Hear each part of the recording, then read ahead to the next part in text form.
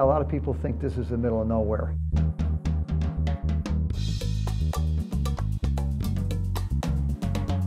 You've really got to want to come here to enjoy our food. We have customers that come in and said they've been driving by this place for years and never really noticed that there was a restaurant here. Le gusta mucho la carne asada, enchiladas en salsa verde, es uno de los favoritos también. Let's go, girls. Come on. We don't do any advertising, so everything's by word of mouth.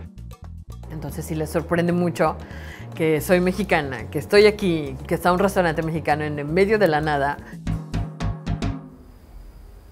So we're in the town of Meredith, New York, about 3.5 hours from New York City, on a farm at the top of a mountain. I'm Patrick Rider. This is my wife, Thanya, and we own and operate Greenane Farms. We have this old dairy barn that we converted into a restaurant, and in that restaurant, my wife and her sisters and their brother and the rest of her family produce some really fantastic food. When you're driving in at the restaurant and you saw the barn, you never expect to walk in and look at all this.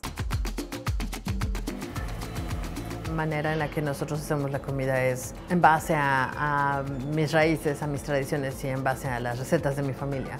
Y para dar ese sabor real y auténtico tienes que hacerlo a mano. Tenemos las fajitas, son muy populares, a la gente le encanta mucho, ya sea de pollo o de res. Nuestro mole que lo preparamos también aquí y lo servimos con Cornish. Tenemos tacos de arrachera, tenemos un poquito de todo. Toda la carne sí son del rancho, todo lo hacemos desde el principio. There you go. Bye, amigo. First and foremost, we're a livestock farm. We farm about 1,000 acres. We don't use any antibiotics in anything that goes to meat. Consuming our own meat is important because we know where it comes from. We know how it's been treated. When you take care of your animals, you end up with great quality meat. You put it into the hands of somebody that really knows how to cook it, then you end up with a really great meal.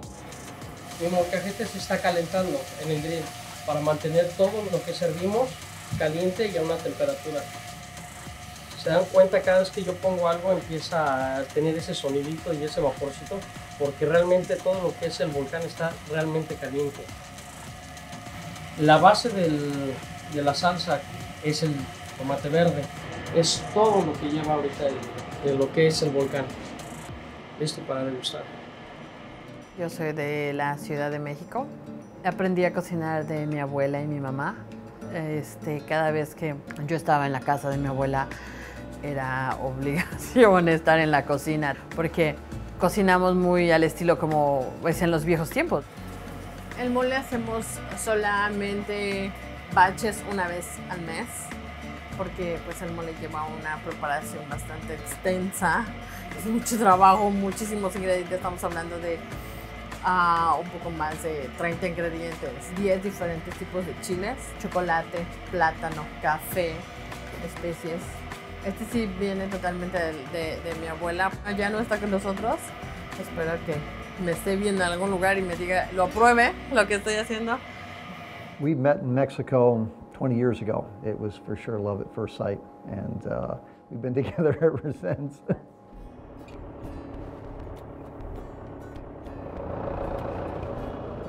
This bale is going to be about 1,000 pounds.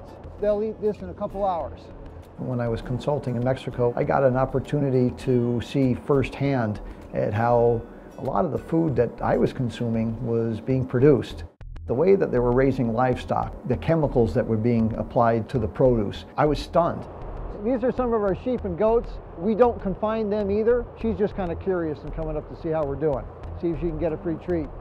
We were thinking about starting a family at that point. So this is going to be the time we're going to start family. We're going to do it back in the States. That came together at the same time that I really learned about industrial food. And it kind of said, I think that's just one more reason to come up here to upstate New York. And when he mentioned New York, the first that came to my mind, that was Manhattan, right? I said, well, I can live in Manhattan for sure. I didn't even know exists New York State. We started driving and driving and driving, and then of course the city disappeared, and we were in the middle of nowhere, and Thanya recognized that we were in the middle of nowhere. This is my son Patrick. He's 4 years old and he's quite a helper. Right, hold right on the bottle hard. You know, we really kind of thought of it more on the scale of a small homestead. We're going to have a few cattle, we're going to have a couple pigs, we can produce our own meat, we can grow our own vegetables, and that's really how it kind of all started. Yo nunca había visto, creo, una vaca antes, en persona, o cerca. Nunca había, creo, había estado en un rancho. But I love it, and I love it here. I mean, it's amazing. Cuando por primera vez comenzamos a procesar nuestros propios animales y comencé a probar la carne, me quedé sorprendida, porque dije, esto realmente sí sabe. Y no necesitábamos ponerle nada, más que sal y quizá un poquito de pimienta, y estaba fantástico. I don't think we ever really thought initially about starting a restaurant. That was never in the plan. But as time went on and as more customers got to know us, we got more and more requests for prepared foods. You know, before you know it, she said, you know, well, why don't we just open a restaurant? Este es el área donde tenemos la parte de el resto del menú que no es el grill. It's one thing when you cook for your family and you do like a party for 20 people, but when you are running a restaurant, it's way different. We prepared for a year, basically, and then we said, okay, let's open. I was really afraid to do this because I'm a Mexican, and I think I'm the only Mexican in the town, and who's gonna come over to have dinner here, right? And I said, yeah, I don't care, I wanna eat here. Como estamos en medio de la nada, hay mucha gente que incluso nunca ha tenido la oportunidad de tener comida mexicana hasta que vienen aquí. Cada vez que vienen mis clientes siempre me preguntan, ¿por qué estás aquí? ¿Qué haces aquí? No es lógico, no es congruente. Y ya les digo, bueno, pues es que mi esposo, su familia es de aquí, ellos son de aquí, y él pasó sus niñas de aquí, y le gusta aquí, me trajo aquí, y por eso estoy aquí. Él es Sandro, él es de la familia también, primo. Mi hermano Francisco, él está atendiendo el grill. Mi hermana Brenda, ella prácticamente está en todo. Ya que estamos en un lugar diferente, personas diferentes, costumbres muy diferentes, es un poco complicado adaptarse, pero también es bonito aprender las raíces de aquí. Todos los que trabajamos aquí somos familia, de alguna u otra manera estamos relacionados, ya sea. Creo yo que ha sido la clave esencial para poder crecer como rancho, porque trabajando como familia realmente les importa. Sí, siéntate hazte para acá y deja sentar a Carlitos contigo.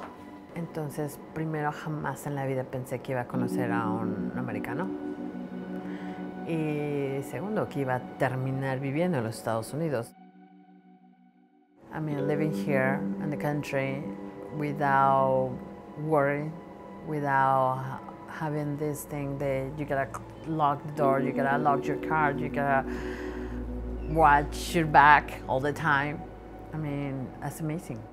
Having my kids here and feeling this freedom and this safety, I mean, it's priceless.